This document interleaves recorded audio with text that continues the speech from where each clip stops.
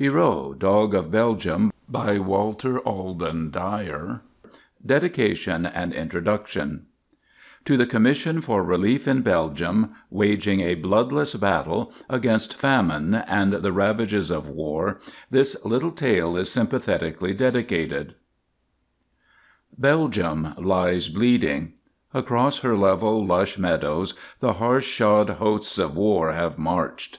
Beside her peaceful waters, the sons of God have spilled each other's blood. Beneath her noble trees have raged the fires of human hate.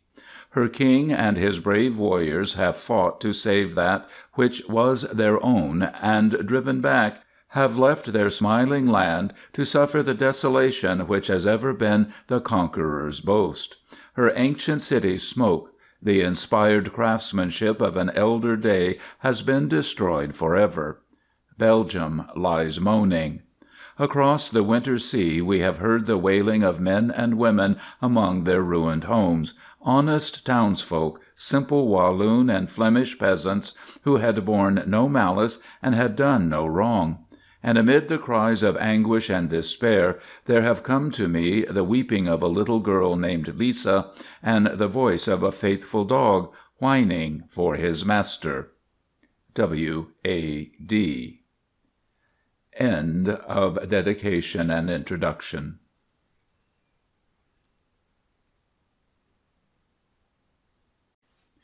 The children called him Pierrot from the first. That is, of course, no proper name for a Flemish dog, but you see, Mère Marie had come from Dinant, where almost everybody speaks French, and she had been taught French in school. Besides, she had French friends in Brussels, and was very fond of everything French and warm and southern. So she had often told the children stories about Harlequin and Columbine and Pierrot, and when they saw what a comical, clumsy little fellow the puppy was, and how much he looked as though he wore big, baggy breeches, Henri called him Drôle Pierrot, and wee Lisa clapped her fat little hands and laughed shrilly.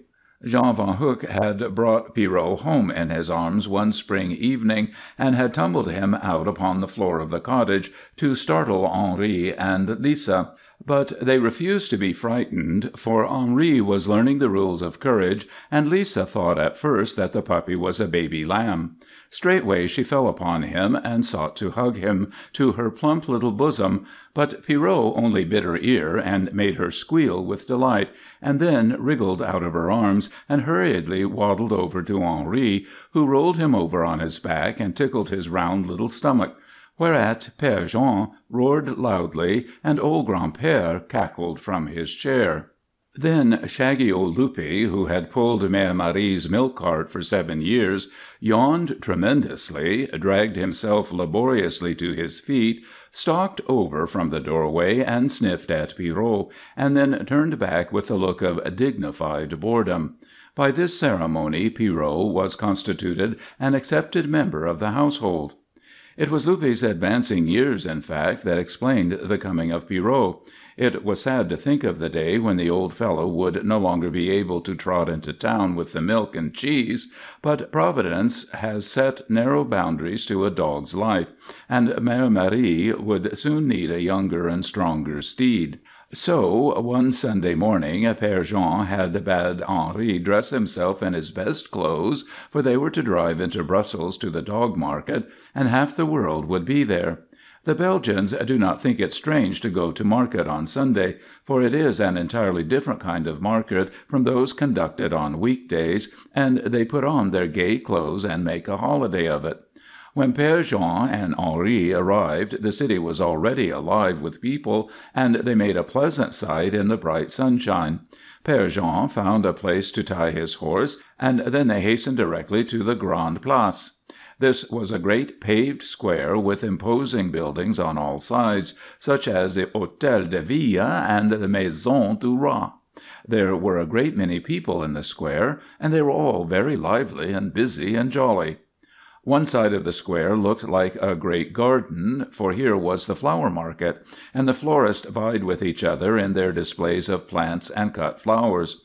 It was very beautiful, and also it smelled wonderfully sweet, so that Henri fell under a sort of enchantment, and Père Jean had to drag him away. On another side of the square were parrots and cockatoos and canaries and birds of all kinds in little wooden cages. Some of the parrots were making comical efforts to talk like people, the songbirds were whistling and trilling, and all was gay and colorful, which delighted Henri. But they had a bird of their own at home, and it was not birds that Père Jean had come to see. At length they came to the dog market. 400 or 500 dogs of all ages and sizes and colors lay dozing or stood pulling at their leashes. There were big, strong dogs like Lupe, alert black schipperkes, Brussels griffons, with faces like those of little bearded old men, Belgian sheep-dogs with erect pointed ears, short-haired brown fellows, and beautiful long-haired black ones, all sorts of dogs from Great Danes to ridiculous little dachshunds. There were capable-looking work dogs, mournful-eyed mothers, swaggering young bloods proclaiming loudly their desire for battle, awkward, blundering, adorable 4-month-olds, and fuzzy little babies that wobbled on their sprawling legs as though made of jelly.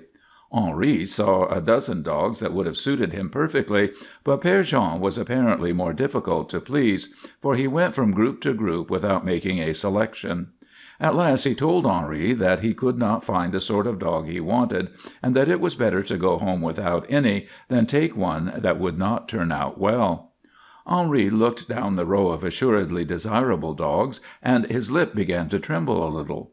So Père Jean, instead of taking Henri home at once, bought some cakes for their dinner and told him he should remain to hear the grand concert in the afternoon, which pleased Henri so much that he forgot his disappointment. At noon there was a great hubbub and bustle in the Grand Place, for the market was over and all the vendors must be out of there at once. In the afternoon the regimental band came in its wonderful uniforms and played stirring music in the kiosk until the shadows began to lengthen and Henri grew very weary. It had been a wonderful day, and Henri fell asleep that night with gay pictures dancing before his eyes and music sounding in his ears. This was happiness enough for little Henri, but Père Jean had not found the dog he was after. He knew the value of the right kind of dog, and he would have nothing else. So Père Jean made a journey one day to fat Auguste Netz, the butcher of Villevorde, who was famous for the dogs he bred. Auguste bragged much about these dogs. Their blood, he said, ran way back into the Middle Ages to the boarhounds of the Dukes of Brabant. Matins, he called them, and it is true that for 100 years, when other men had grown careless of their breeding, Auguste's father and grandfather and great-grandfather had kept the breed pure, so that when the National Federation for the Breeding of Draft Dogs was founded a dozen years ago, they deemed the Netz strain worthy of a certificate of merit with 5 red seals attached, which Auguste proudly had framed and hung in his shop. Of the 100,000 or more dogs that are used in Belgium as chiens de trait, none were finer than those which Père Jean found in the kennels of Auguste Netz. They were large dogs, with something of the look of the St. Bernard about them, but with smaller heads and more lithe and rangy bodies. In color they were all sorts of combinations of black, white, and tawny. Auguste held that color meant nothing to a cart dog. Their ears were long and drooping, and their tails were docked when they were puppies to avoid interferences with the harness. They would have been handsomer with long tails, but Auguste was breeding for utility rather than for beauty. There was a time when the dog owners of Belgium cropped their dogs' ears to make them stand erect and pointed, but it was found that during their steady work outdoors in winter, rain and snow beat into their ears and caused sores and deafness, so that the practice of depriving them of their natural protection was abandoned. Auguste's dogs, like others of their breed, were tireless and powerful. They could easily draw a load of 400 pounds, though 200 pounds was usually considered a one-dog load. 3 dogs hitched to a 400-pound load could run with it at a steady, rapid trot for miles without apparent weariness. Père Jean loved dogs, and he could have stayed all day with Auguste in his kennels, but to Auguste business was business, and he at length persuaded Père Jean to pay a good price for a likely-looking beggar from the latest litter. That was Pierrot. "He has the big feet and the large bones," said Auguste. "That means he will grow large and strong and live for many years, like my Jacques," and he pointed to the superb sire that headed his kennels. So Père Jean took the fuzzy, awkward little puppy back to the little tile-roofed cottage he had built for his bride 10 years before, and where Henri and wee Lisa had been born. They were sober, industrious, thrifty folk, the Van Hucks, and prosperous among their neighbors. In Belgium a peasant is always a peasant, and there is a wide gulf fixed between the rich and the poor. But Père Jean owned his little dairy farm 6 miles out from Brussels on the Waterloo Road, beyond the forest of Soignies, and they were very comfortable and happy. It was a pleasant country, with green pastures and meadows, nodding wheat and rye fields, and trim, orderly market gardens on every hand, and with straight, smooth, hard roads all leading to town between tall rows of poplar trees. Père Jean tilled the little farm, and he and Grand-père milked the cows and made the cheese, while Mère Marie took the milk in to Brussels every morning in big brass and copper cans, which she kept very clean and shiny. Farther back from the city, where the farms were poorer and the market not so near, the peasants wore rough smocks and clumsy wooden shoes, and lived mostly on coarse rye bread and bacon and potatoes, with milk and rice and dried herring on Fridays. But Père Jean and Mère Marie always wore leather shoes when they went to town, and only the children clumped around in yellow sabots to save their Sunday shoes, and Grand-père because he preferred them. Mère Marie was a plump, fresh-faced young woman with a beautiful, heavy crown of golden brown hair, which was always neatly dressed, no matter how much of a hurry she was in. She went bareheaded winter and summer, except when it rained. Then she drew her shawl over her head. She wore a trim, short skirt and a clean white apron. On Sundays the family went regularly to Mass, dressed in their finest clothes, and then feasted on hare and eggs and butter and cheese and many kinds of vegetables. In the afternoon Père Jean took his cornet and went to practice with the band, and sometimes he took Henri with him. It was a wonderful band, for all Belgians loved to make music, and little Henri could hardly wait for the time when his father would teach him to play, too. But when the band played the martial music, then little Henri's bosom swelled almost to bursting, and he determined to be a soldier when he grew up. That would be grand indeed. But Père Jean only smiled and told him that being a soldier wasn't all bands and fine uniforms. Some of the peasants used dogs to harrow and cultivate their vegetable gardens, but Père Jean owned a big black horse named Medard, so that Lupé's only duty was to draw the milk cart and to bark at night if strangers approached. When Pierrot grew old enough, Lupe taught him to wake up and bark at strange noises, and to keep quiet at other times, for a good watchdog does not waste his breath on the moon.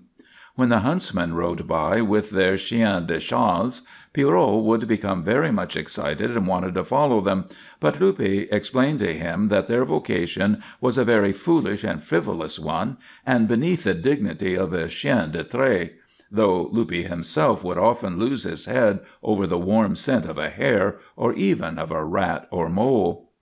Old Lupe was, as you see, a very wise and experienced dog. He knew all the roads like a book and most of the streets of Brussels.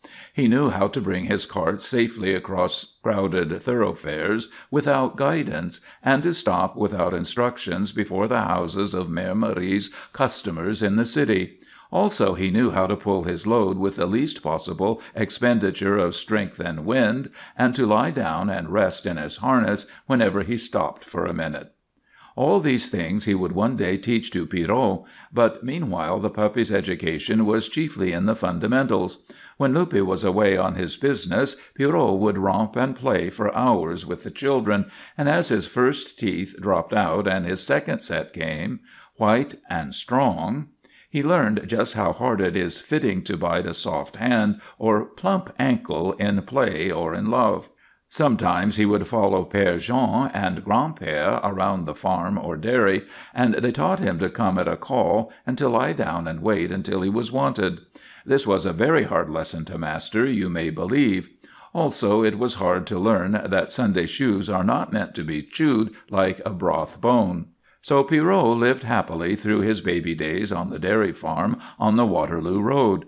There was plenty of skim milk and other things for him to eat, and after he had overcome a slight predisposition to colic, he began to grow very fast. His feet persisted in keeping ahead of him in growth, and he was still awkward when he ran fast, but his bones were getting big and strong, and he was growing solid and heavy. As the cold weather came on, his bark grew deeper and less squeaky, and the stiff hairs began to grow through the soft puppy coat. Pierrot was fast growing into a fine big dog, black and white, with spots of tan above his eyes and on his muzzle and forelegs. Pierrot could not yet carry wee Lisa on his back, as old Luppe could so easily, but to Henri he seemed large enough for anything, and the boy was very impatient to see Pierrot's serious training begun. So Gran'père, in his leisure hours, built a little toy cart and harness for Pierrot, and he and Henri began the lessons. At first Pierrot was very unmanageable, and seemed anxious to get into the cart himself. But after a while Gran'père made him understand that he was to go straight ahead when given the word, and not stop until so ordered. Finally they taught him to turn when he felt the tug of a rein on his collar. When at last Gran'père felt sure that Pierrot had learned his lessons, Henri was allowed to take him out upon the road with wee Lisa in the cart, to the huge delight of that small, merry person. One day, as they passed solemnly along the road, Henri marching sturdily alongside and wee Lisa sitting like a proud lady in her carriage, they met a Belgian soldier in a queer little bonnet and a dark blue uniform with red stripes on his trousers. Henri saluted as Gran'père had taught him to do, and the soldier came to a halt. "Where are you going, monsieur et mademoiselle?" asked the soldier pleasantly. "Just for a drive," replied Henri, a little bewildered at being thus formally addressed. The grenadier, who was not much of a talker, stood regarding them with a quizzical smile. Then Henri plucked up courage. "My father wears a blue coat with brass buttons, too," said he. "Is he a soldier?" asked the man. "No," replied Henri, "but he plays in the band." "Ah, so. And shall you play in the band, and wear a blue coat with brass buttons?" "Perhaps. And perhaps I shall be a grenadier or a trooper." "And mademoiselle, what will become of her?" "Lisa? Oh, she will marry a burgomeister," replied Henri, whereat the soldier laughed heartily, for he had a simple wit, and passed on. Père Jean also laughed in his big, hearty way when Henri told of the encounter, but Gran'père shook his head and looked very thoughtful. "It may all be," said he. "Who knows?" And so the winter passed with many small adventures, but on the whole tranquilly. Pierrot, he was getting to be big Pierrot now, was very much one of the family, more so than Luppe had ever been. Luppe was a fine, wise, able dog, but very businesslike and unemotional.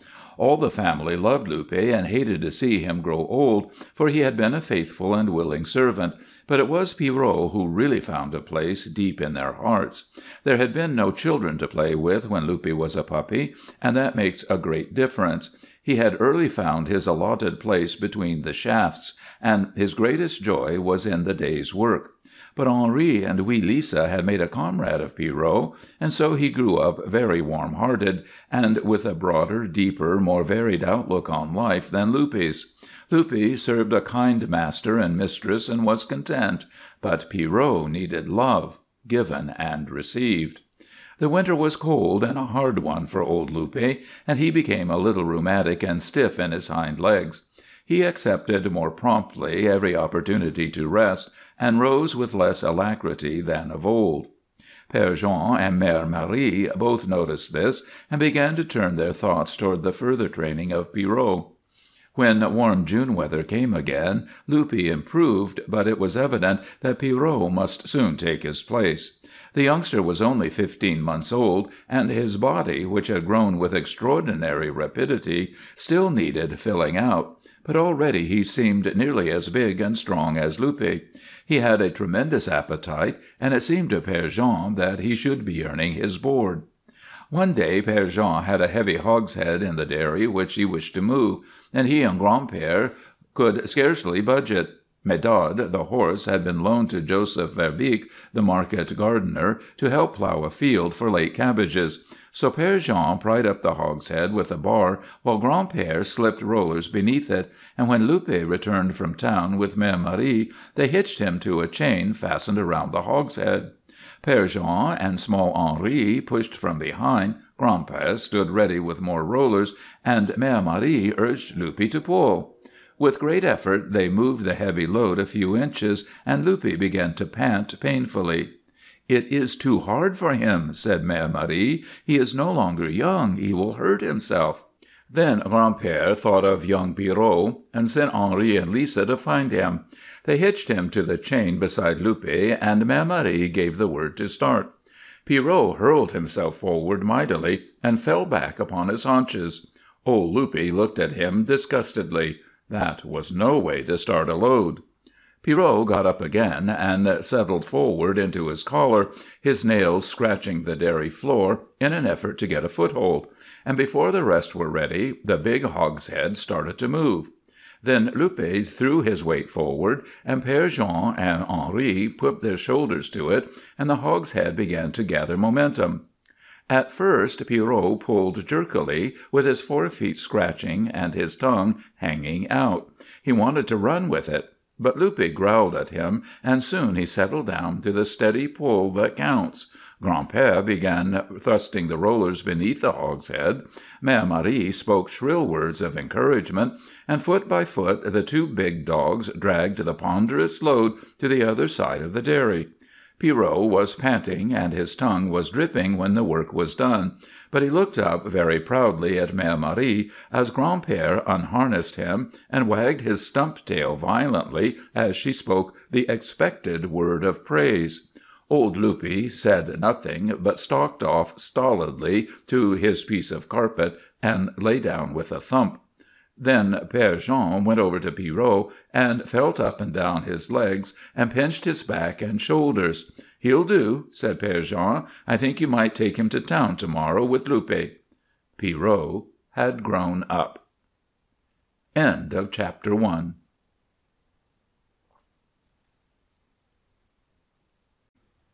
Pierrot's first trip to Brussels was filled with wonderful experiences. Mère Marie, very brisk and fresh-looking, rooted him out before daybreak. The polished copper cans, filled with last night's creamy milk, she took from the cool water in which they stood and wiped them carefully. Then she brought up the low cart with its two stout wheels and the framework slanting out from the sides, and set the cans in neatly with a round cheese and a firkin of butter. Luppe came up quietly, and Mère Marie fastened on his girth and collar, to which the reins were attached, and placing him between the shafts, snapped on the traces. All this, of course, Pierrot had observed many times before, but he was somewhat astonished when Mère Marie took down his own harness from its peg and buckled it on him. Then she led him over beside Luppe and hitched him outside the left-hand shaft, snapping the traces into a ring Gran'père had bolted to the front of the cart. It suddenly dawned upon Pierrot that he was to be taken out into the world, and he began to prance and wriggle in his excitement. Luppe turned about and nipped his ear and told him not to be silly. Then Mère Marie felt of all the cans to see if they were securely placed, pinned her little shawl across her breast, and gathered up the reins. "Eh, Luppe, eh, Pierrot!" she cried, and the dogs trotted out into the cool morning, Mère Marie walking rapidly beside the cart. After a little while they met another woman with a milk cart like Mère Marie's coming out of a lane, and they all went along together, Mère Marie and the woman talking and laughing. Pierrot tried to pick an acquaintance with the other dog, but he appeared to be a surly fellow, and Pierrot was forced to give it up. As dawn broke there appeared on the road other people with dogs and carts, women with milk, and both men and women with fresh vegetables and fruit.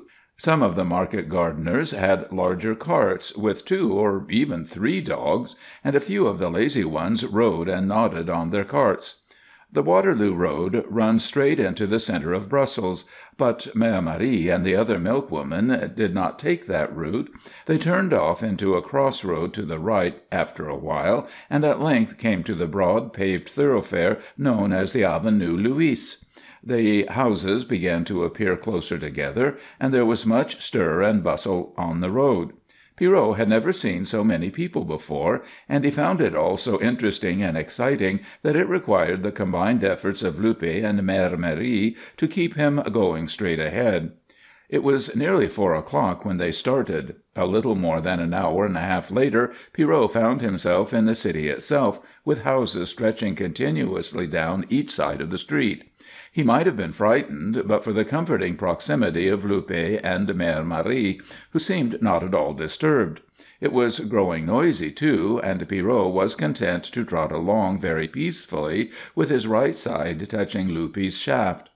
Arriving at the corner of a street that crossed the avenue, they were halted by an officious garde de ville with fierce-looking mustaches.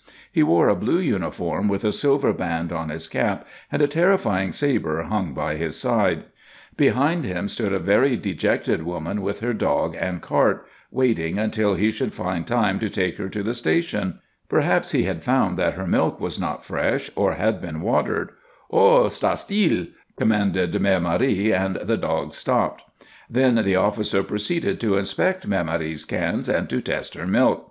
He examined the dogs for sores and the harness to see if it chafed, and required Mère Marie to show him Lupe's drinking bowl and the pieces of carpet for the dogs to lie on when resting. Finding everything as it should be, for Mère Marie was a careful milkwoman, he bade them pass on, and by 6 o'clock they were ready for business. Mère Marie gave Lupe and Pierrot each a drink of water and a piece of hard dog cake, and after a little rest they started on their rounds. Most of Mère Marie's customers were in the Quartier Louise, where many of the English people live, and she seemed to be very welcome here. As the sun rose higher, Pierrot found it very pleasant, standing in the shade of the big lime trees and chestnuts of the Avenue Louise, while Mère Marie took her bright cans to the houses. Carriages and automobiles rolled by constantly, and pleasant people passed along the sidewalk, forming a fascinating pageant for Pierrot's entertainment. When he became restless and felt an impulse to go on without Mère Marie, Lupe, who lost no opportunity to lie down and rest, firmly restrained him. On the whole, Pierrot behaved very well for his first lesson. And then there were many, many other dogs to be seen. It had never occurred to Pierrot that there were so many dogs in the world, and he was surprised not to find them all more excited about it. Lupe apparently paid no attention to them. Most noticeable were the large carts of the poultrymen from Malines and other outlying villages, who gathered at the covered market in the Rue du Quesnoy. To most of these carts 5 large dogs were harnessed, one between the shafts and 2 on each side. Sometimes a 6th was used beneath the cart, with his tugs fastened to the axle. These poultrymen travel in the night (Malines is 15 miles from Brussels) in order to be early at market, and frequently they fall asleep on their carts, leaving the dogs to trot along unguided. The intelligent animals not only keep up their steady pace without urging, but learn to avoid all difficulties of the road by their own initiative. Then there were milkwomen and laundresses with carts much like Mère Marie's, drawn by 1 dog or 2. There were bakers and peddlers of fruit and vegetables, who mostly used high carts with their dogs hitched underneath, and there were noisy, shouting mussel vendors pushing their carts before them, with a dog hitched ahead to help. Sometimes a poor man would pass with a nondescript cart laden with kindling wood, garbage, or what not, drawn by an undersized, underfed mongrel who was often hard put to it to drag his load, but for the most part the dogs were fine, big, strapping fellows, used to their work and apparently enjoying it. The dog, as a matter of fact, is not only man's closest 4-footed friend, but when set to work is his most willing slave and helper.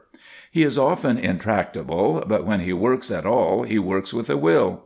Other animals that have been harnessed and trained to do man's work, horse, elephant, camel, mule, burro, ox, or reindeer, labor for the most part with a sort of stolid indifference and resignation. With the exception of the most intelligent elephants and horses, the dog is the only quadruped who displays a genuine interest and joy in his work. Whether hauling a canal boat in France or a sled in Alaska, he puts his heart and brain into his task and works like a man. It did not occur to either Pierrot or Luppe to question the justice of their position. Luppe, in fact, was happiest when between the shafts, and the whole discussion as to whether or not the chiens de trait were cruelly treated is more or less profitless, as it all depends on the master. Some of the owners are undoubtedly cruel, and very few of them have any real feeling for their dogs, but for the most part common sense demands good treatment. The owner is a fool who destroys the value of his own property by overwork or underfeeding, and for the most part the dogs are well fed and are kept in fine fettle for their work. Belgium has been slow to enact prohibitory laws in these matters, but of late years a Society for the Prevention of Cruelty to Animals has been active, and in some of the cities one may occasionally observe placards reading "Traitez les animaux avec douceur," and for some years past there has been, in Brussels at least, police inspection of harness to see that it does not chafe the dogs, and drivers of sore, sick, or lame dogs are at least warned. Before noon, Mère Marie had visited all her customers and sold all her milk, and Luppe knew when the route was completed and exhibited a growing interest in the prospect of home and dinner. As they clattered across the Grand Place, they found many of the poultrymen also making ready for departure. Across the square a cry would be heard, "Oi, vos! Oi, sus!" and off would rattle another team on the road to Malines. Pierrot was very weary when they reached home again, due to the excitement of new experiences as much as to the work done.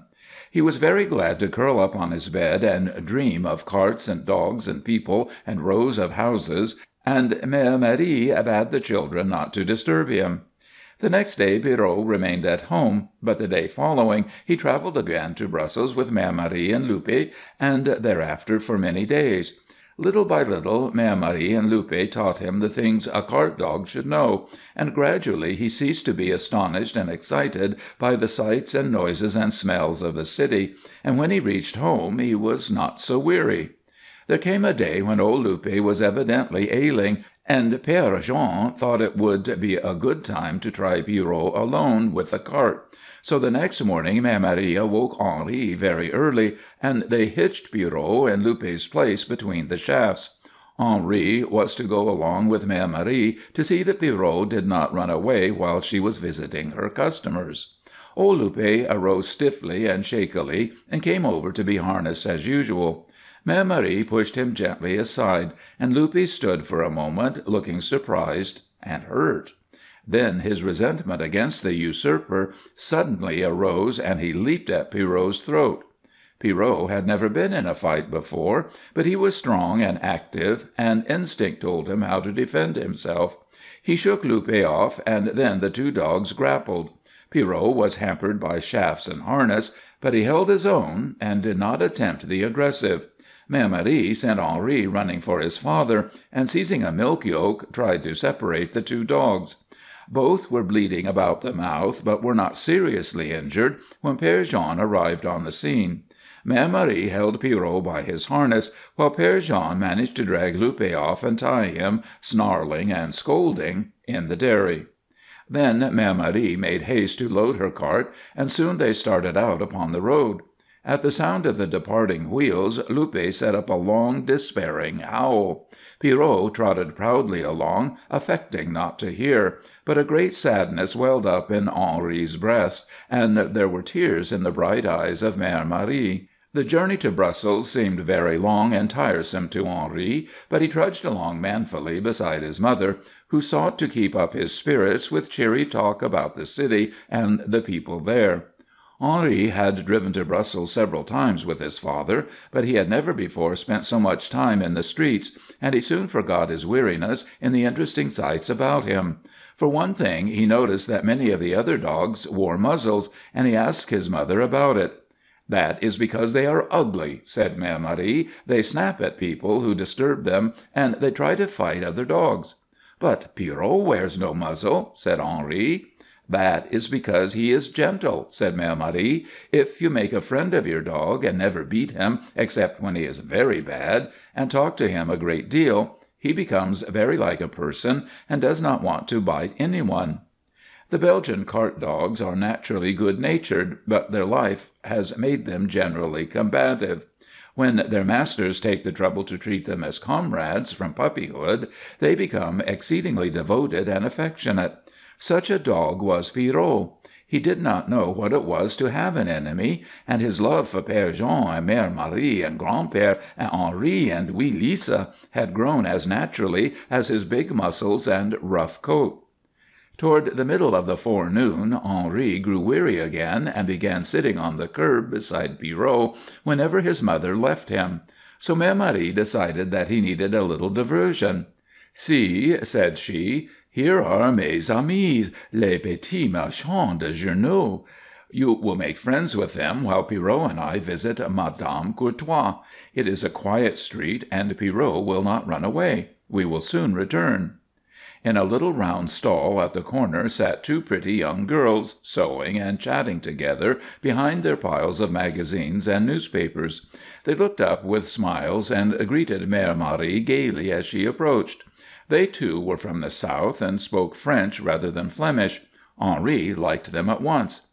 "This is my little Henri," said Mère Marie to the newsgirls, "and his legs have become fatigued. May he sit with you while I visit Madame Courtois?" Both girls laughed merrily at nothing at all and made a place for Henri on the narrow bench between them, while Mère Marie and Pierrot started up a side street. One of the girls had dimples in her cheeks and the other had curly hair which blew about her ears. "Where is the old dog to-day?" asked one of the girls. "He is ill," replied Henri. "And the young dog has learned to take his place?" Henri nodded very solemnly. "Oh, yes," said he, "we have taught him." Whereat both girls laughed again. Soon they were all very good friends, and Henri was telling them all about Lupe and Pierrot and Médard and Lisa and Grand-père and the yellow bird in its wooden cage. When Mère Marie and Pierrot returned, Henri was feeling much rested but rather hungry, and one of the girls gave him a pear from her basket. Henri turned and waved his hand to them as Mère Marie led him away, and the girls laughed and shouted after them, "Au revoir, Mère Marie! Au revoir, Henri! Au revoir, Monsieur le Chien!" And Henri laughed too, for that was a very droll way to address Pierrot. The cart was lighter going home, so Mère Marie allowed Henri to ride part of the way, and Pierrot trotted or walked steadily along like the willing worker he was getting to be. That day Lupe was better, but Père Jean thought he had best have a good rest, so he was given a comfortable bed of straw in an unused stall in the little thatched stable, and Mère Marie and Henri and Pierrot went again to the city without him, and again Lupe howled at their departure, and was very despondent all day. One cannot say whether Lupe died of a broken heart or whether it was his advanced years and the rheumatism. Père Jean did not realize what it meant to Lupe to be deprived of his work in life, and anyway, what else could he have done? The poor old dog failed rapidly. He would not eat, and he scarcely responded to the attentions which the whole family showered upon him. Only on the last day his eyes followed Grand-père about with dumb pleading in them, and when Grand-père at last knelt beside him, Lupe painfully dragged himself up into the old man's arms, and with a great sigh died. Mère Marie and Henri and Lisa all wept, Lisa the loudest, and Grand-père and Père Jean were both very quiet and sober. It is not fitting that a man should mourn a dog as he mourns a brother or even a cross old uncle, but sometimes a dying dog leaves just as deep a feeling of loss. Lupe, with all his little faults, had been one of the family for so long that home would never seem quite the same again without him.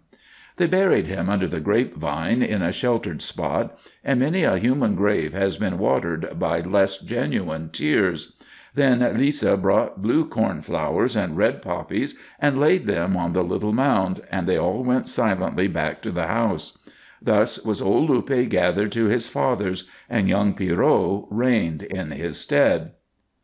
End of chapter 2.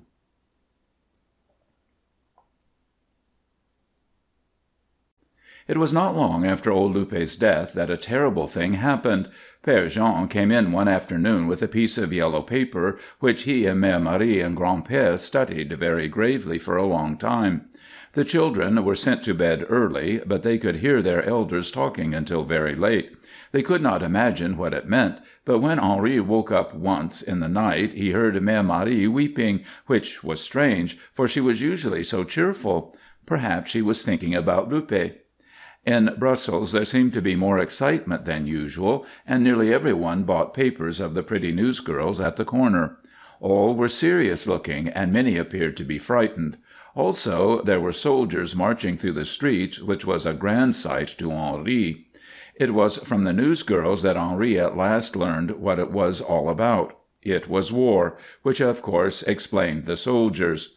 Henri's heart leaped as he watched them, in the hope that he might see some fighting, but he was a little frightened, too. On the way home he plied his mother with questions, but she was very quiet, and he did not learn much from her. At last he found out that Père Jean, who had once served a term in the army, had been called to the colors and attached to a company of reserves. Every day he had to leave the farm and the dairy in Grand-Père's hands and go away to drill. On these occasions he wore a uniform which, while not quite so gay as the one he wore in the band, was more martial-looking. This made Henri very proud, but Mère Marie had not much to say about it. Once, when Henri stayed at home to help Grand-Père, they heard a great sound of tramping and went out to see what it was. Up the road a cloud of dust appeared, and through it the legs of many men, all moving together, and the glint of sun on steel. Presently the soldiers came, hundreds and hundreds of them, marching past the little dairy farm toward Brussels. Henri wanted to cheer, but Grand-Père seemed so stern that he refrained. Together they stood beside the road, old man and little boy, very straight and rigid, saluting solemnly as the officers rode past. It was all most impressive. Henri continued to go to the city frequently with Mère Marie, not because Pierrot was likely to misbehave, for he had learned his lessons well, but because Mère Marie more and more wanted him with her. Everywhere he heard talk of the Great War, and learned to keep his ears open. The Germans had come, and there was fighting at Liège, though Henri did not in the least know where Liège might be. Everyone was proud of the brave men who were holding the forts, and Henri could understand something of that. He was proud, too, especially as his father was a soldier, though he did not understand why Père Jean had not been fighting and winning battles. Wounded men were occasionally brought into Brussels, and Mère Marie seemed much troubled by the sight of them. Henri wanted very much to question them about fighting, but was given no opportunity. Then came the day when the terrible news that Liège had fallen sent Brussels into a fever of excitement. Some of Mère Marie's customers packed up and moved away to Antwerp or Ostend or England, so that Pierrot's route grew shorter. There seemed to be fear that the Germans might appear at any moment. "The French!" cried the people in despair. "Where are they?" When Mère Marie and Henri reached home that day, Père Jean was waiting nervously, in his uniform, with his rifle and accoutrements ready. "We have been called to the front," said he. "The Germans must be kept from Brussels." Not much more was said. It was not a time for talking. Père Jean kissed them all, even old Grand-Père, and said good-bye, and hurried off down the road. Mère Marie was very brave, and did not weep till he had gone. Then she pressed Henri and wee Lisa close to her, and sobbed bitterly, which made the children cry too, and Pierrot, who had not been unharnessed, came dragging his cart, and thrust his moist nose among them in sympathy. But Grand-Père stood alone by the road, looking toward Brussels, his shoulders squared and his lips closed in a thin line. Then horrible events took place very rapidly. The Belgians could not hold back the Germans, and Père Jean and the rest were forced to fall back to Antwerp. The Garde de Ville in Brussels advised Mère Marie not to come to town any more, so they said goodbye to the pretty newsgirls and their other friends, and tried to explain the matter to Pierrot, who complained the next morning because he was not harnessed to his cart. That is why they were not in town when the news came that Louvain had been destroyed and many peaceful people who were not soldiers at all had been shot. But the news was not long in reaching the dairy farm, and Mère Marie turned very white. Some of their neighbors packed up their belongings and drove away, but Gran'père and Mère Marie did not know where to go, so they stayed at home. 3 Belgian soldiers came and drove off Medard and all the cows except one spotted heifer, and gave Mère Marie a receipt, saying that she would be paid some time. They all knew the Germans would soon be there, so it didn't matter much, and with only 1 cow to milk and no trip to make to town, there was less work to do. Gran'père, with the help of Mère Marie and Henri and Pierrot, began to harvest such of their small crops as he could. On August 18th, a frightened neighbor brought word that the king had left for Antwerp, and that Brussels was in the hands of the Germans. "Why cannot we go to Antwerp, lieve moeder?" asked Henri, "and be with the king and Père Jean and the soldiers?" But Mère Marie only shook her head. She could not speak. Of all this Pierrot understood but little. He only knew that he missed the pleasant clatter of the milk cart at his heels, and the shade of the lime trees on the Avenue Louis, and all the interesting sounds and smells of the city, and the sweet laughter of les petits marchands de journaux. Also he missed the strong, kind hands and deep voice of Père Jean. But he, too, was soon to learn something of the meaning of war.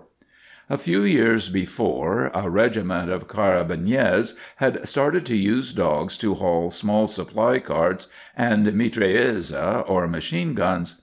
They were the soldiers who wear dark green uniforms with narrow yellow braid and yellow badges, wide-collared overcoats in winter, and queer high-crowned hats with chin straps and plumes of glossy green-black cock feathers sprouting from green and yellow rosettes.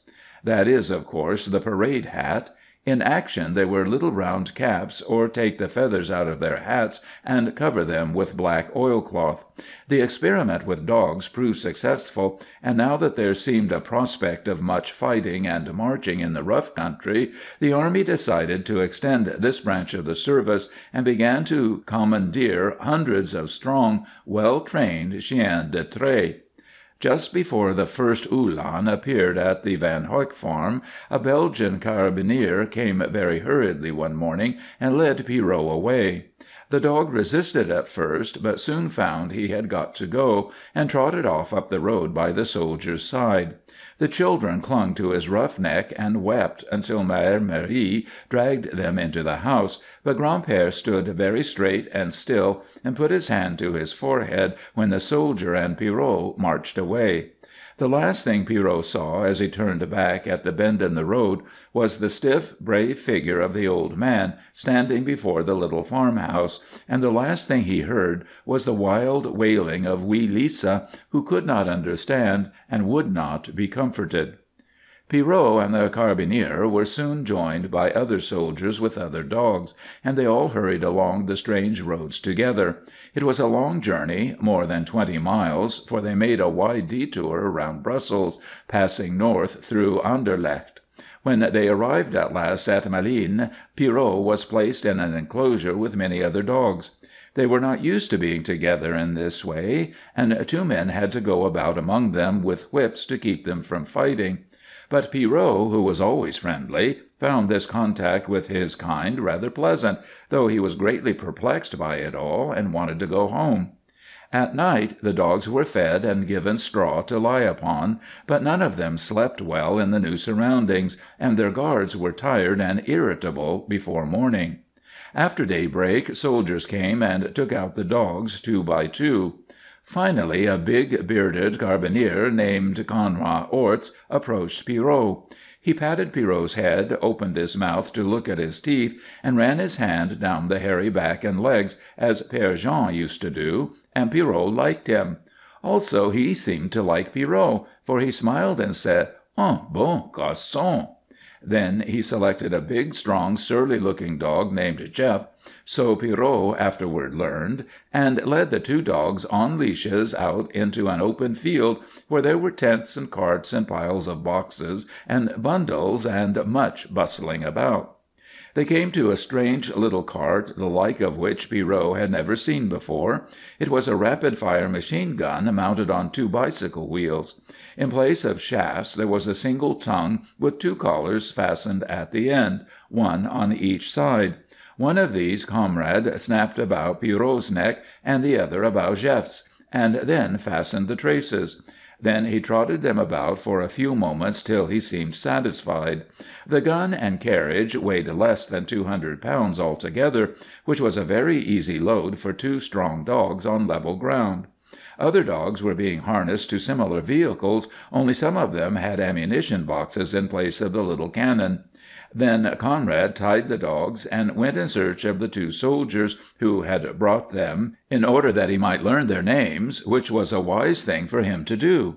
For a day or two Conrad Orts spent much time training Jeff and Pierrot, taking them through water and over all kinds of rough country, that they might be ready for anything. Commands in the Belgian army are given mostly in French, which was strange to Pierrot, for Grand-père and Père Jean had taught him Flemish words. So he had to learn the meaning of such commands as "Halte là," "Marche," and "Va vite." But he and Jeff soon learned to obey Conrad, even when he did not hold the reins, pulling the little cannon with a will across creeks and up and down steep banks, and dashing with it through thickets where neither horses nor automobiles could have gone. The dogs soon discovered each other's ways and learned to save their strength for the hard places and to pull well together.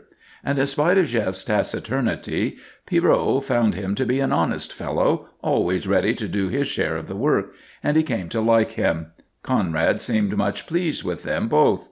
Then came a morning when there was great excitement in the camp of the carbineers. Men were running all about, and officers were shouting commands. Conrad came and hurriedly harnessed Pierrot and Jeff to their carriage, and they started off on a run down the road toward Brussels with some of the other dogs and guns. When they had gone about a mile, the dogs were unharnessed and tied to trees, and the guns were placed in the road. Presently the galloping of horses was heard, and shots were fired, which frightened the dogs and made them try to break loose. But they were much more frightened when their own guns began to speak. A horrible din arose, and some of the dogs lay down and cowered, and others pranced and howled. Men came and kicked them and told them to be still. All of the soldiers seemed hurried and excited. Pierrot was trembling violently and wished he were at home with Grand-père and wee Lisa, but stolid Jeff took it all very calmly, and that put courage into Pierrot.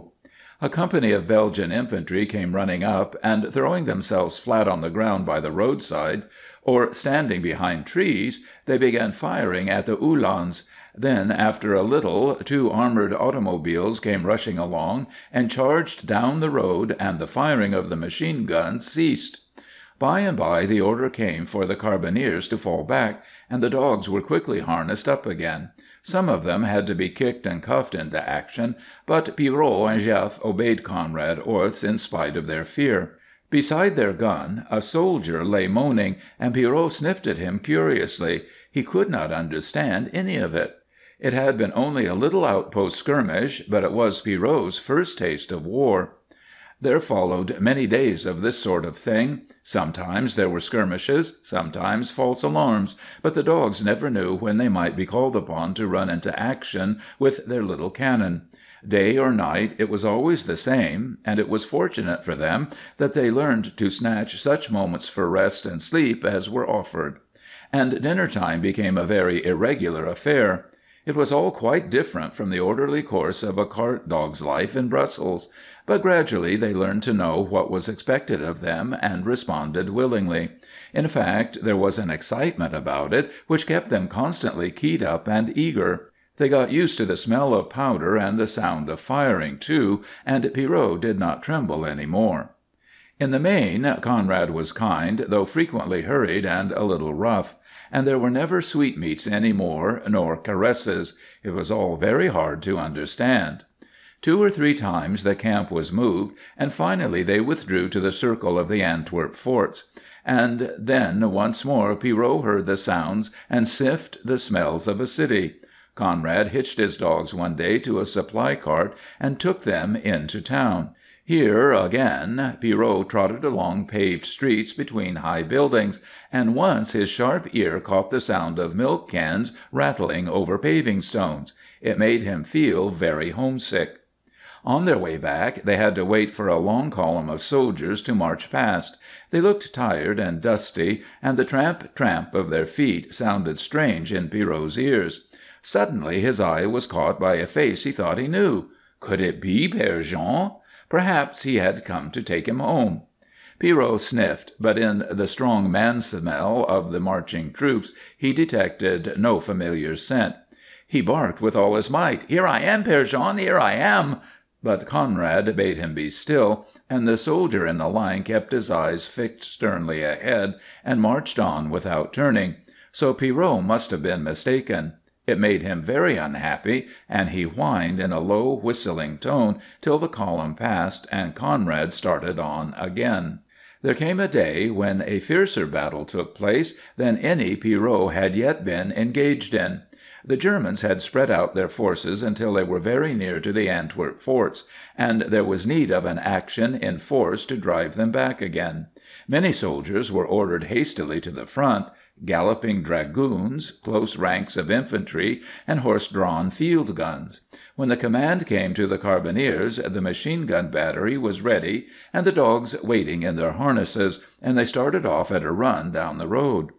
After they had gone about a mile, an officer came galloping up and sent them off to the left around a little wood, in which a battalion of infantry was in action. The rattle of their rifles made an incessant din, and now and then shrapnel shrieked overhead, and shells exploded in the soft earth or among the trees. The men urged their dogs to greater efforts, and they tore over the rough ground, dragging their guns and wagons in and out of gullies and through underbrush at a mad pace. As they skirted the wood, they came into full view of a gray German column making its way slowly around the flank of the Belgians. The carbineers quickly deployed, falling on their faces behind any bush or hillock they could find, and opened fire. But the men in charge of the batteries could not hide. They must get their guns into action and take their chances. There was no time to unharness the dogs, so they were turned about and were obliged to stand facing away from the tumult of battle as the machine guns began to rattle directly behind them. It was very hard to bear, and some of them might have broken and run but for a half-dozen men who had been told off to squat by the dogs' heads and hold them steady. Bullets began to whistle about their ears and go plop, plop into the ground about them. Now and then a man fell silently or with a sharp cry, and over on the right Pierrot heard a dog's sharp yelp of anguish. Behind him Conrad Orts grunted and breathed through his teeth as he desperately worked his gun. Suddenly one of the men at the dogs' heads grasped his throat, uttered a rattling moan, and fell over in the grass, and 2 of the dogs started wildly off, their gun bumping and careening behind them. Other dogs reared and snarled, and it was all the men could do to prevent a stampede.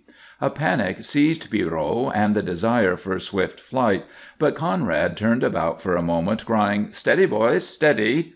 Stolid old Jeff growled in his throat, and Pierrot stood firm. The fire of the machine guns had checked the advancing Germans, and the carbineers began to dart ahead from hillock to hillock, continuing their fire. At length the Germans withdrew, and the battle center shifted. The carbineers were recalled and fell in with their battery behind the trees to catch their breath. Just as they were turning, a speeding bullet caught a spotted young dog that Pierrot had become acquainted with.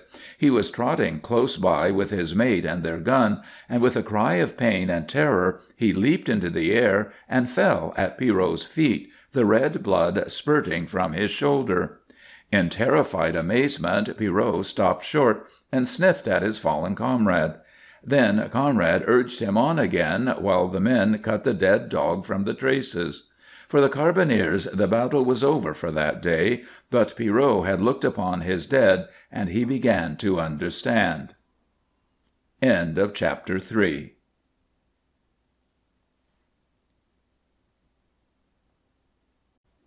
At length came the day of the evacuation of Antwerp, and the Belgian king and his brave but beaten army moved sorrowfully westward, leaving their fair land to suffer unprotected. The carbineers were sent on ahead with their battery, leaving the horse artillery and armored motor cars and cavalry to cover the army's retreat. Some of the troops went on railway trains through Ghent, Rouge, and Ostend, but for the most part the army, including the carbineers, was obliged to travel on foot. It was a forced march, long and arduous. 70 miles they covered in 3 days, sometimes keeping to the roads, sometimes cutting across country, but always hurrying on until it seemed to the dogs as though their legs would collapse and their lungs burst. Once they came out upon the seashore, and Pierrot would have liked to tarry here and contemplate the new wonder, but always there seemed to be the need for haste, and Conrad would not let him rest. They left behind them the pleasant farms and the wooded country, and came at length to the land of canals and dikes and sand dunes, with queer, pollarded willows along the roadsides and canal banks. Also there was a great deal of rain and mud, which made the hauling of the guns doubly difficult.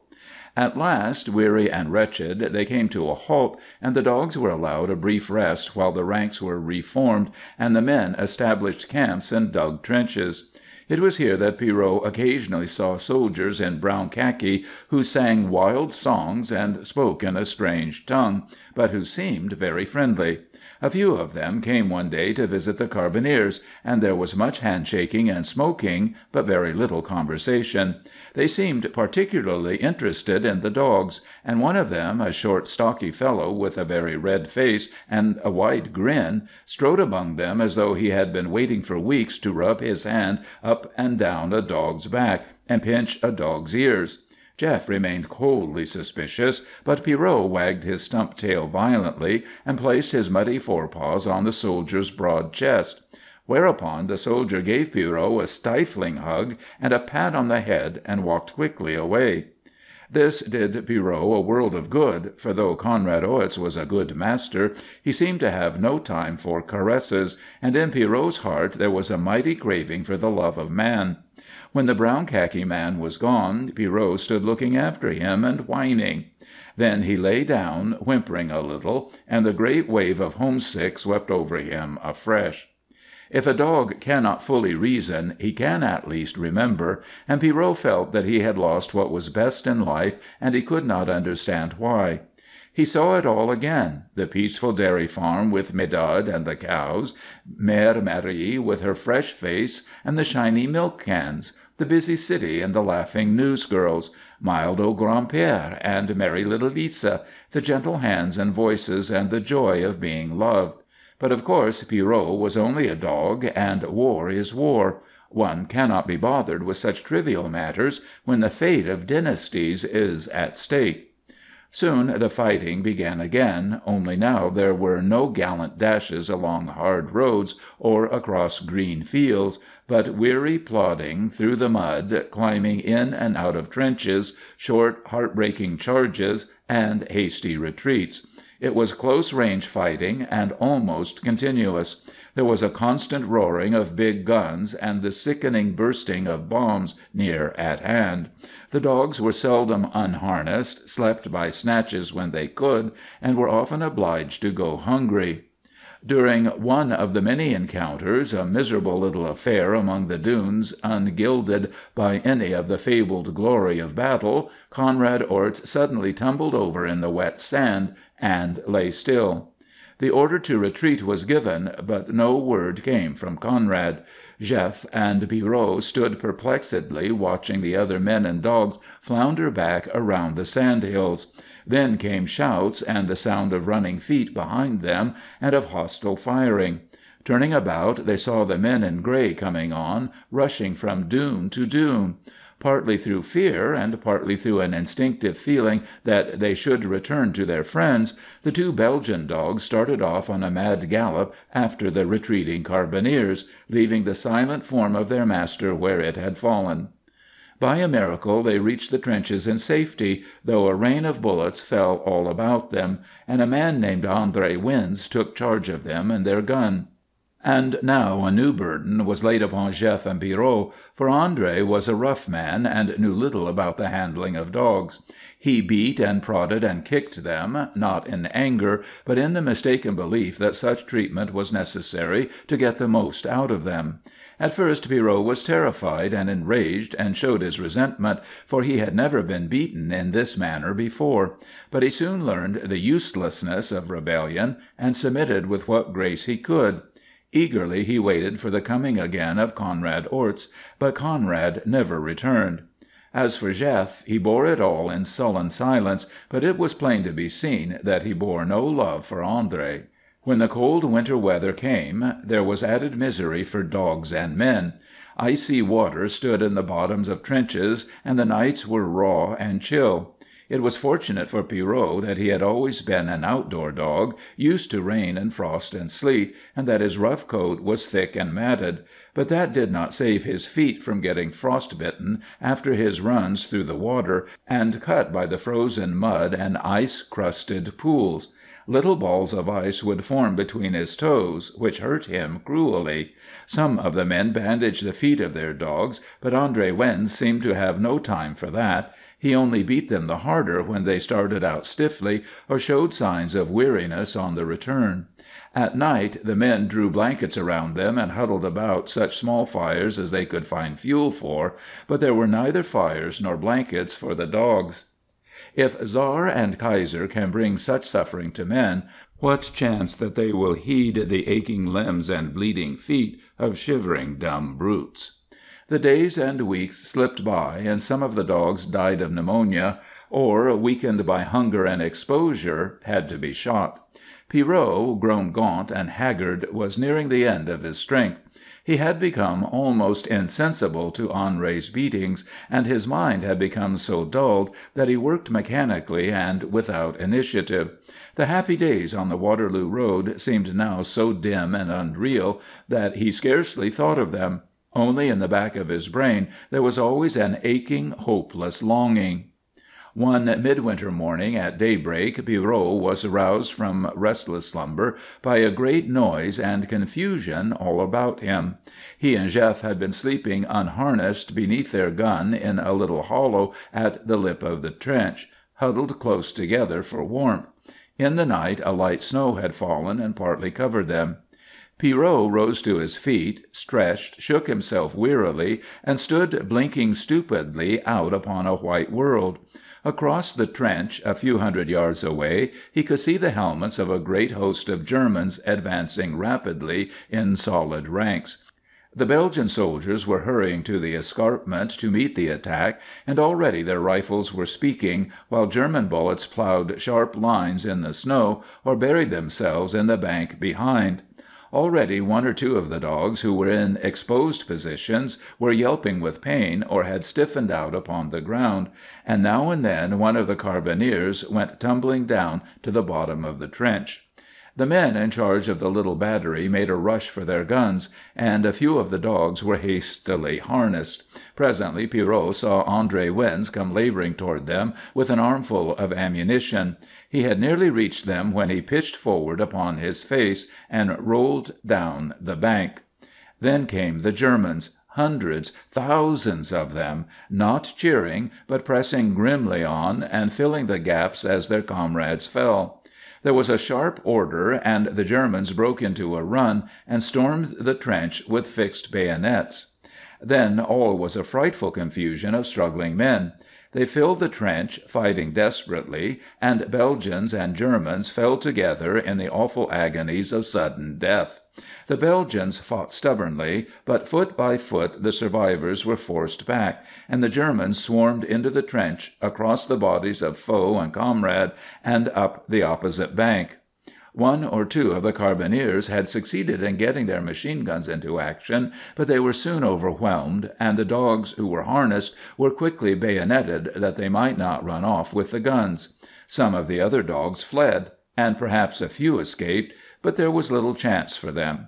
Pierrot and Jeff stood waiting, the impulse to flee not having come to them. Men scrambled past them, but they stood dazed and terrified. Then a big brute of a fellow, his face distorted with the battle madness which sometimes turns a man into a fiend, came grunting and cursing up the bank, and finding the dogs in his path, thrust his bayonet wantonly through poor Jeff's heart. Pierrot saw his teammate fall without a cry. The German put his foot on the animal and drew out his bayonet with an effort. A spurt of blood followed it and made a red pool in the snow. Unreasoning rage seized Pierrot, and with what remained of his once agile strength he leaped at the man's throat and sank his fangs into the flesh. The soldier dropped his rifle and, grasping Pierrot in his strong hands, sought to choke him and force him off. But the dog was crazed and blind with rage and insensible to pain. He felt the tearing of the man's neck muscles between his jaws, and he tasted the hot blood.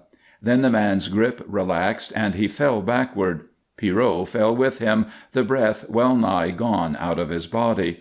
But the man lay quiet, struggling no more, and Pierrot extricated himself and rose unsteadily. The fight raging about him made no impression on his stunned senses. But suddenly another gray form appeared before him. A heavy boot caught him under the chin and sent him sprawling.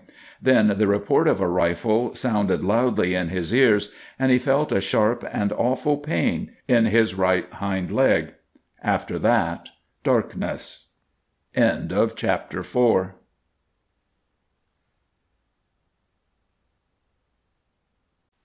When the light again dawned upon Pierrot's distressed brain, he was conscious, first, of an intense sensation of pain and weakness. Then gradually he became aware of a weight upon his chest and a severe throbbing in his right hind leg. He lifted his head, but found himself unable to move or to reach his wounded leg with his tongue. Across his body rested the heavy thigh of a dead soldier. Pierrot sank back and waited till the dizziness passed and his head cleared a little. Then the universal instinct for self-preservation and the need to struggle for his life awoke within him. Little by little, with long painful waits between his efforts, he managed to drag himself free from the weight upon him. He stood for a moment, trembling with weakness, as though to reassure himself that he was alive. All was quiet about him, though the sounds of battle still raged not far away. He hardly noticed the forms of fallen men in the trench or heard their occasional moans. Then he dropped to his side again and made a feeble attempt to lick his aching leg. The foot was quite numb, and the hair was matted and caked, but the bleeding had stopped. As his small store of strength returned, he discovered that he was cold as well as weak, and the need came upon him, the instinct of the hurt animal, to crawl away to some sheltered spot where he might either recuperate or die. It seemed to him that, first of all, he must get away from the horrible trench. Very slowly and painfully, with one leg dragging, he toiled up the bank and over the escarpment, and lay panting on the snowy ground. Then, after a little rest, he started on again, unsteadily, toward a little thicket of shrubbery that had been trampled nearly flat by the feet of the grenadiers. It seemed a long way off, and he was obliged to stop often to rest. When at last he approached the thicket, he was startled for a moment by a brown hare which scuttled out from beneath the tangled bushes and went bounding off across the snow. Pierrot felt no impulse to give chase, nor any wonder that the hare should have escaped destruction. He burrowed under the broken branches and sniffed his way to where the hare had made a nest in the dry grass beneath. The spot was still warm, and Pierrot curled himself up in it gratefully and fell to nursing his wound. For 3 days and 2 nights Pierrot lay in his hiding-place, sleeping much of the time. At noon the warm sun struck through the twigs which, by night, shielded him from the bitter winds. The Red Cross motors came, and there were sounds of human activity in the trench.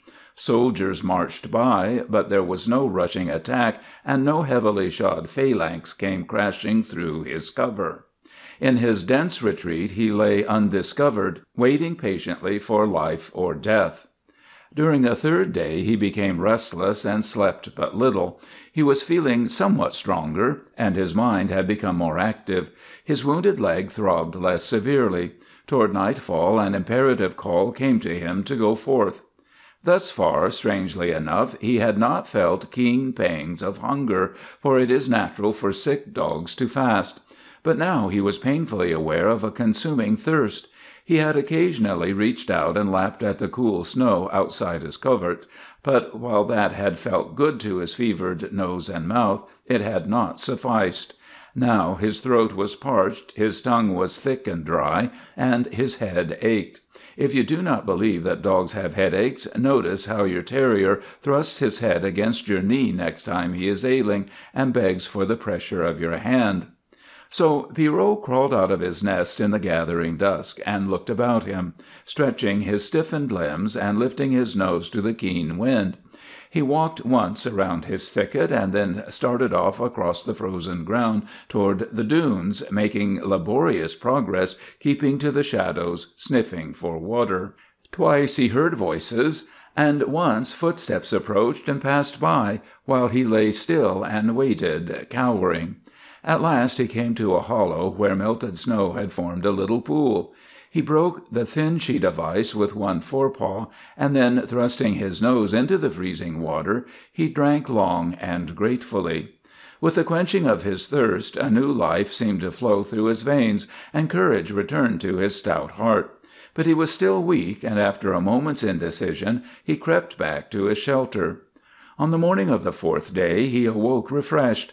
But now a new need had come to torment him. He was hungry. Sharp pangs gnawed at his vitals, and all his being cried aloud for food. He thrust his head out of his hiding-place and looked about, sniffing the air. Over the edge of the trench he saw the movements of men and the sun glinting on rifle barrels and German helmets. He drew back stealthily. Experience had taught him caution. He had had enough of soldiers and of war. He must wait. All day he suffered the agonies of hunger and fought against the impulse to dash out blindly in search of food. And as the day advanced he was conscious of an ever-increasing desire to go home. A great longing filled him for his cozy bed in Médard's stable, for the home where there was always plenty to eat, for the kind hands that knew how to cure a dog's hurts, for the human love that had drifted so far into the past that it was like a dream of heaven. The homing instinct became his ruling motive. It obsessed him and drew him as with chains. Repeatedly he started impulsively out from the thicket, and as often the sight of soldiers drove him fearfully back. When at last nightfall came, and the trenches glowed with little campfires, Pierrot sallied forth deliberately and cautiously. First he sought again his drinking pool and slaked his burning thirst. Then he passed on into an unknown country in the dark. He skirted the dunes, followed a little watercourse for half a mile, and then struck into a shallow ditch beside a rutty road. He trusted little to his eyes, but ears and nostrils were constantly alert to detect danger, and he gave a wide berth to everything that suggested man to his senses. His sore feet had healed, but he was obliged to travel on 3 legs by reason of his wound, and he was still stiff and far from strong. Always his nose was searching earth and air for the scent of food. Suddenly he stopped and lifted his head. From a shallow ravine, a few rods from the road, came a smell that at once attracted and repelled him. There was the scent of men and of wood smoke. There was also the scent of food. The thought of soldiers terrified him, but his unwonted exercise had made him ravenous with hunger. Irresistibly the smell of food drew him, and he crept stealthily toward the low bushes that grew along the edge of the ravine. Peering through, he saw with fearful eyes the glow of dying campfires stretching off in a long line, and the shadowy forms of prone men wrapped in blankets. On the opposite bank a lone guard paced slowly up and down. Pierrot skulked silently along behind the bushes till he came to a spot where the food smell was very strong. Directly below him was one of the smoldering fires, and a few feet down the bank he discerned strewn about half-visible objects from which the smell came. Grown reckless with famine, Pierrot crawled eagerly out from the bushes and fell upon the refuse of the camp. A hard crust of bread, the bones and offal of a fowl, the beans clinging to the inside of a tin, he devoured them all impartially. One of the tin cans, dislodged by Pierrot's eager nose, rolled noisily down the bank, and the sentry opposite halted and raised his rifle quickly to his shoulder. Pierrot crouched back, watching him. The soldier evidently thought better of arousing his comrades with a rifle shot, and, suspecting that some animal was prowling about, picked up a stone and threw it at Pierrot. It struck with a thud beside him and bounded up into the bushes. Pierrot, thoroughly alarmed but still hungry, seized a large bone in his teeth and dashed back through the bushes. Not waiting to ascertain whether he was pursued, he ran for a mile across the frozen fields on his 3 weary legs before he came to a stop. Then, making sure that he had fully escaped the danger that threatened, he fell upon his stomach on the hard ground with the bone between his paws, and spent a contented half-hour crunching it until the last vestige had disappeared. When dawn began to show faintly in the eastern sky, Pierrot sought a new hiding-place. At last he came upon the scattered remains of a haycock in a marshy meadow. The hay was damp and stiff with frost, but Pierrot dug his way beneath the largest heap of it, and slept the deep sleep of exhaustion until the evening fell. When he awoke he was lame and sore, but he dragged himself forth, yawned mightily, and set his face toward home. He felt not the slightest doubt as to the general direction, but he had no idea of the distance. There was but one thing to do, plod doggedly along, with his right hind foot held clear of the ground. Now and then he made a detour to avoid suspicious forms, and again to follow up a scent of food. Twice that night he stumbled upon bits of refuse. It was scanty foraging, but it served to appease the pangs within him. The next morning, having seen no soldiers, and finding the country apparently peaceful, he was emboldened to continue his journey by daylight, for the longing for home was strong within him. But the attempt was too much for his weakened body, and he was forced to give up before noon and crawl under a hedge to rest. At some time during the afternoon a sound caused Pierrot to awake suddenly and to leap to his feet. A human form and footstep brought him to a quick posture of defense, with bared teeth and bristling neck. Before him stood a young woman in a coarse gray dress, torn shawl, and wooden shoes. She was not happy-looking and pretty like the newsgirls in Brussels, nor neat and fresh-faced like Mère Marie. She was a squat, dumpy sort of person, with a pale face and dull eyes, and her mouth was drawn down at the corners. At first she was as much startled as Pierrot, and a look of fear overspread her coarse features that was not pretty to see. But when she saw it was only a dog, the dull look came back to her eyes, and she stood stolidly waiting. Pierrot had never suffered ill at the hands of a woman, and the snarl died in his throat. The bristles on his neck lay down again, and his tail began to move tentatively. He took an inquiring step toward the woman. The ghost of a smile flitted across the peasant's face, and she slowly approached Pierrot with her thick palms outspread. The dog advanced a little nearer, with a cocking of the ears and a look of pleased inquiry in his eyes. Then the woman perceived that he was lame. Her slow sympathies quickened, and she approached and laid her hand on his head. Then she stooped and felt of his leg, not too gently. It hurt Pierrot, but he only gave her ear a little caress with his moist nose. "Poor fellow!" said the woman in Flemish. "Come, and we will wash it." Pierrot followed her as she walked toward a little grove of trees back from the road, and entered the low doorway of a small hut. There was no one inside except an old gray cat, which at once retired to the rafters. At this the woman gave a low, short laugh.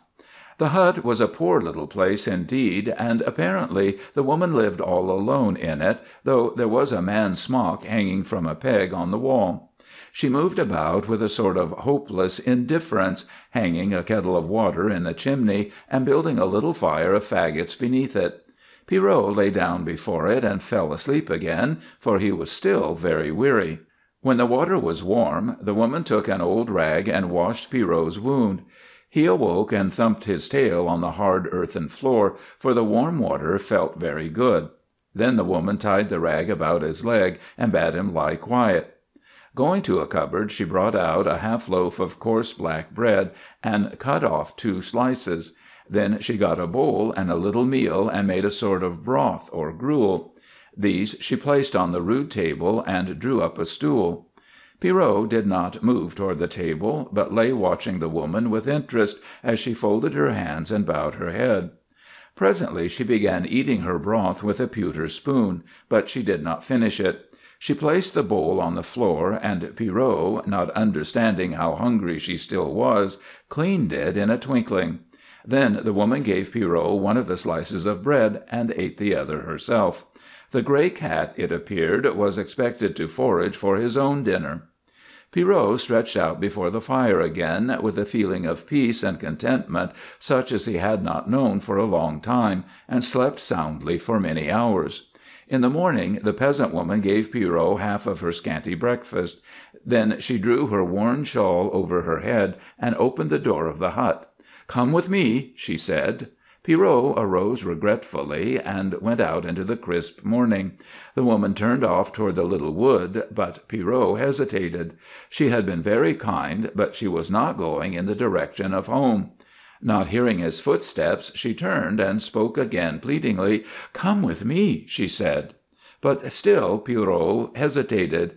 He was grateful to the woman, and his first impulse was to obey her, but from where he stood he could see the long road stretching toward the east, and he knew that off there somewhere were home and the faces of those he loved. The need to go on awoke again within him, and with one little bark of farewell he turned and hobbled rapidly off on his 3 legs. The woman stood gazing after him for a few moments, a pathetic object in the keen morning wind. Then she brushed the back of her hand across her eyes and turned slowly away among the trees. It was no 3 days' journey that Pierrot had undertaken this time, for though he had no load dragging at his heels, he found that he could not travel fast nor very far at a time. He had only his instinct and a vague memory to guide him, and often the winding road led him astray, so that he covered many needless miles. But he had ceased to fear the soldiers, and dared now to travel by daylight, and thus made better progress, though he still made wide detours to avoid suspicious-looking people. The clumsy bandage became loose, and Pierrot tore it off with his teeth, but his wounded leg did not hurt him now, save when he attempted to use it. It was weary work, traveling on 3 legs and on scanty rations. Sometimes he was obliged to sink down exhausted in a sheltered spot and wait till his strength returned. Sometimes, when the pangs of hunger seized him, he was forced to waste valuable hours hunting for food. People in houses and peasants in the fields he learned not to fear, and twice he was invited into cottages and fed. But always he managed to get away after he was rested, and never knew that he was guilty of ingratitude. Sometimes men on the road or in the fields called to him, but he would not stop. Once a boy gave chase, but Pierrot put all the speed he could muster into his 3 legs, and contrived to escape, though he was obliged to lie panting for a long time after this race before he could recover. It was hard for him to understand this loss of his old-time power. He kept no account of the days, and only knew that the way seemed endless. But one afternoon the conviction seized him that he was nearing his journey's end. There was nothing familiar in the objects in the landscape. He had never been there before. But something inside him told him it was so. He pressed on eagerly, whining a little to himself, as a terrier whines when he scents a mole. Surely, over the next hill or around the next bend, he would come upon the old familiar scenes, cottage and byre, and the blessed fields of home. Over there, just beyond, were the well-remembered faces, the happy voices of the children, the capable, kind hands of Mère Marie. In his zestful haste he overtaxed his strength again, and, trembling with excitement and fatigue, he was obliged to seek rest before sunset. He slept fitfully that night. Frequently his dreams awoke him, and he stood peering into the darkness, listening for he knew not what, before he remembered and lay down again. But though he rested ill, he was abroad before daybreak, padding laboriously on. All that day he travelled without food or rest, stopping only for an occasional drink when opportunity offered. There was never a doubt in his mind that to-day he would be home again. No sound or scent or unaccustomed sight lured him from his straight course. Then, at length, he came out upon the road he knew, with its rows of poplar trees, and his heart began to hammer at his ribs. Heedless of pain and weariness, he dashed blindly on, around the bend in the road, up the little lane, to the place where home had been. Pierrot stopped in a panic of bewilderment. The tile-roofed house was gone, and only blackened timbers remained. He sniffed about among the ruins for a time, greatly troubled, and then circled around toward the outbuildings. They, too, were gone, but near by was a small shack that he did not remember. Night was coming on again, and Pierrot was feeling very weary and forlorn and hopeless. Was this, then, the empty end of his long, painful quest? Where was the pretty little home, and the comfortable cow-barn, and the people he used to love? Had all vanished into thin air? Pierrot dragged himself disconsolately over to the strange little shack and sniffed at the crack under the door. Something in the scent drove him into a sudden frenzy of excitement.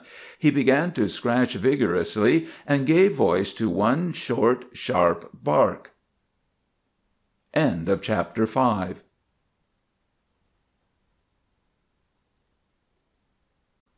After the Belgian soldier had marched away with Pierrot, hard times fell upon the little dairy farm of the Van Hooks. Soon the Germans came and drove off their one heifer, and there was no more milk or butter for them. They also took all of the wheat and most of the rye that was in the barn.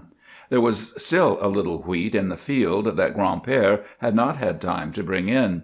They all turned out and gleaned every grain of this, and Mère Marie hid it under the floor of the house, together with what little had been left in the barn.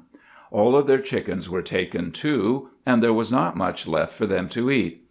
The Germans were not rough with them, and gave them a paper in payment for the things they had taken, but this would not buy food. Mère Marie, fearing the German soldiers, kept Henri and Lisa closely indoors, and she herself seldom went far from home. Only old Grand-père went out and got the news, and came back walking very proudly, but with never anything good to tell. The Germans were still pressing on, but Grand-père did not despair. The Belgians had fought bravely, as Belgians should, and they would be delivered out of the hands of the despoiler. But Mère Marie was less hopeful. She very seldom got any sort of news of Père Jean, and so many women were mourning their dead that she became very sad and frightened, especially after she learned that Joseph Verbeek had been killed by a bursting shell. She also heard other things from the lips of her panic-stricken neighbors, which made her shudder and draw wee Lisa very close. Again the Germans came a few weeks later and searched the house and outbuildings for anything they might find useful. They did not discover Mère Marie's little hoard, and one of the soldiers, who seemed to be an officer, became very angry and talked very loud, though they could not understand him. When he went out to the barn he broke down the door with his foot, though Henri would have shown him how to open it. But one of the soldiers was not so unkind.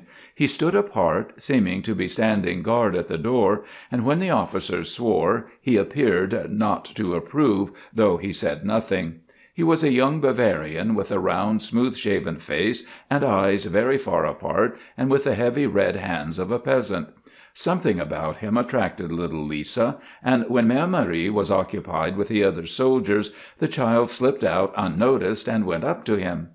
Nobody had ever had occasion to instruct wee Lisa as to the iniquity of staring, and she stood now with frankly curious eyes gazing full on the soldier's broad face.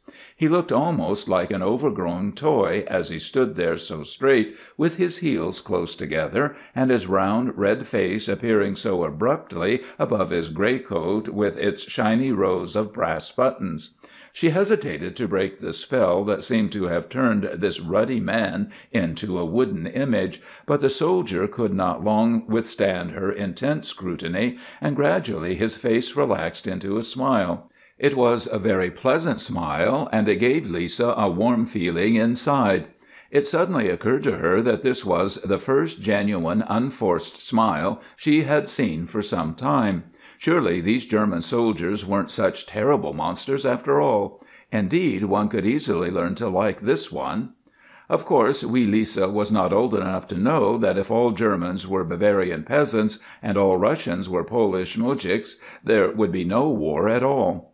Grand-père had complained sometimes of being stiff in the joints, and Lisa wondered if this soldier might not be suffering from an acute attack of this affliction. She did not know just how to put her question, so she asked in Flemish, "Do you bend?" Lisa had a sweet little voice for one pitched in so high a key, and it made the soldier smile more broadly. He shook his head and uttered some extraordinarily gruff words that meant nothing to Lisa.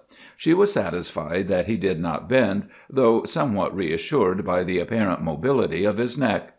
Her eye was attracted by a slight movement of his right hand, which hung by his side, and going quickly over to him she raised it, and discovered that his arm, at least, was quite properly hung from the shoulder.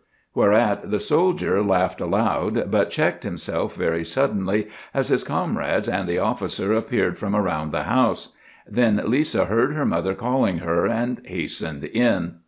After a final inspection of the house, the officer called to the soldier in front, and they all started off across the fields towards Madame Verbeek's house.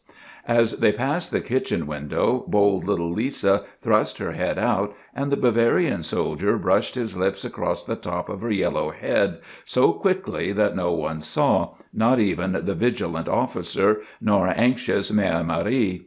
Lisa called a shrill good-bye after him and waved her hand, but he marched straight ahead with the others without turning back. Perhaps he heard, though. After the soldiers had failed to find the grain under the floor, Mère Marie felt quite safe, but she began to be worried about the small quantity. No one seemed to know how long the war would last. One said 3 years, another believed the English would be over in a few weeks, and then the Germans would go flying back home. Others declared that whatever happened, Belgium was doomed, and the sooner the poor people left the country, the better.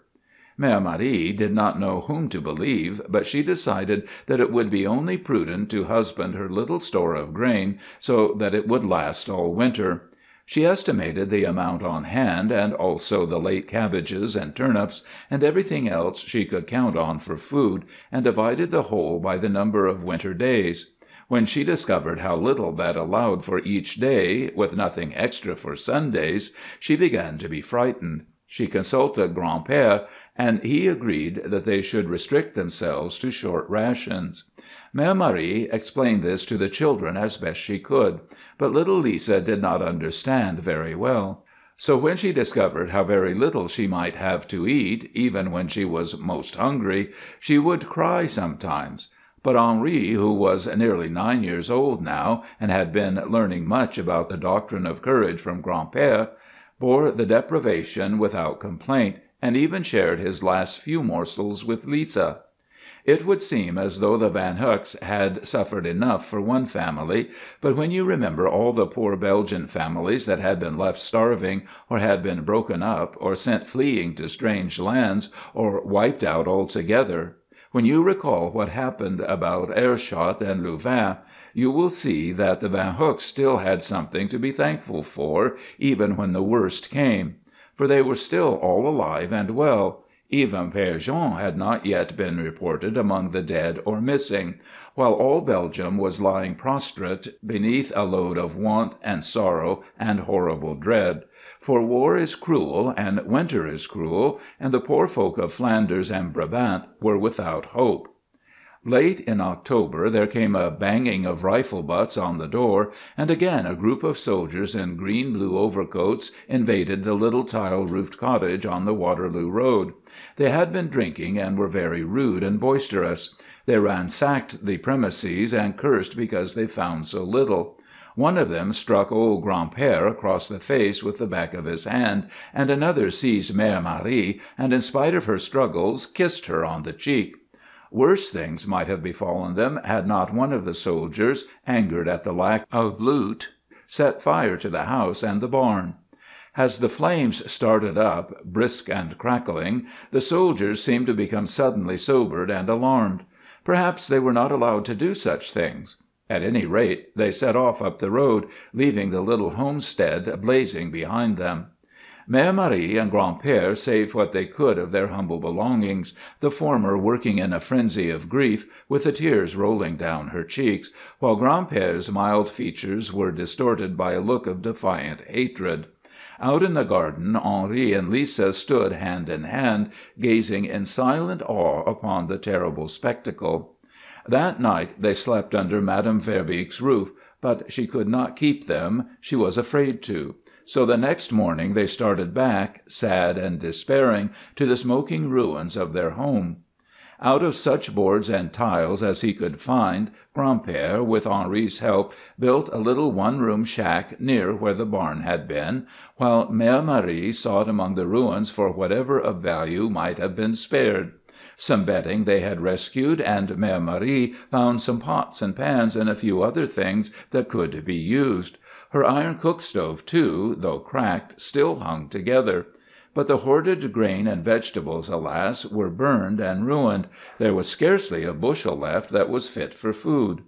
Gran'père set up the stove in the shack and built a rude table and benches and bunks. He had a stout heart in his old breast, Gran'père had, and though he didn't talk much, he kept Mère Marie from breaking down.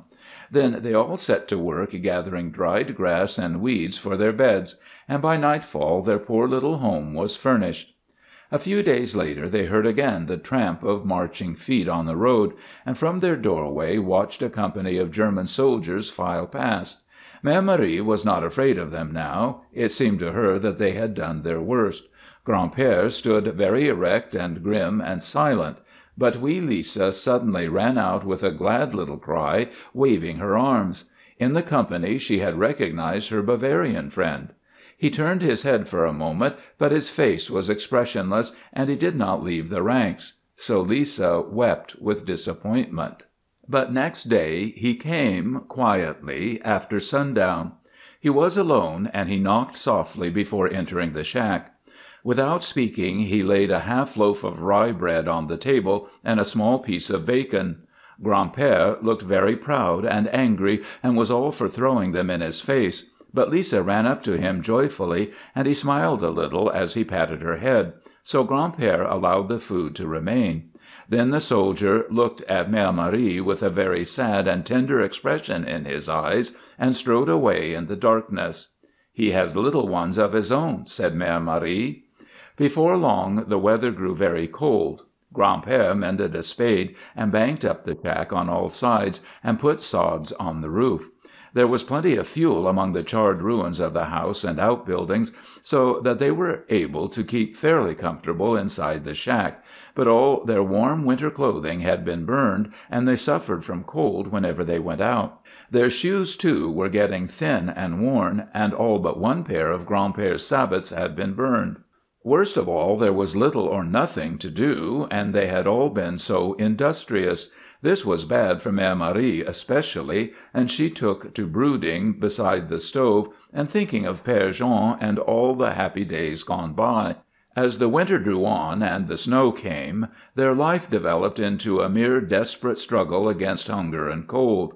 Several times Lisa's Bavarian friend came stealthily and brought food, but they never knew what the next day might have in store for them.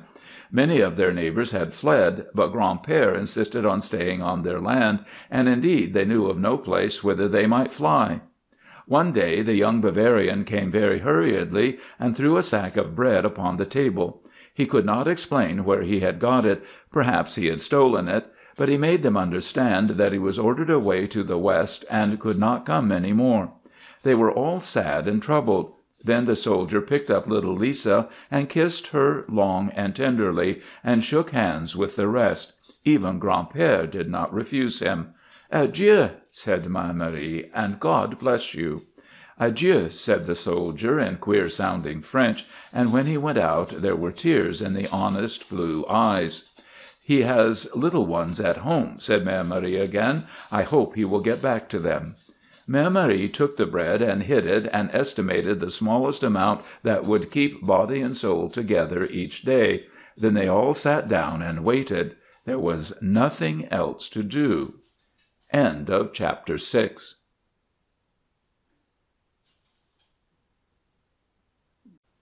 Every night and every morning Mère Marie said her prayers to the Virgin, and at last help came.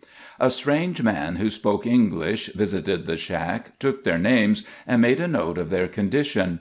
Mère Marie had learned a few words of English from some of her customers in the Avenue Louise, and she gathered that he was to bring them something that had been sent in a big ship by kind people from away across the sea, who had in some way heard of the plight of Grand-père and Mère Marie and Henri and wee Lisa, so they all waited anxiously for his return. In a few days he came again in a motor car and brought them a big box. He bade them be of good courage and said that he might bring more later.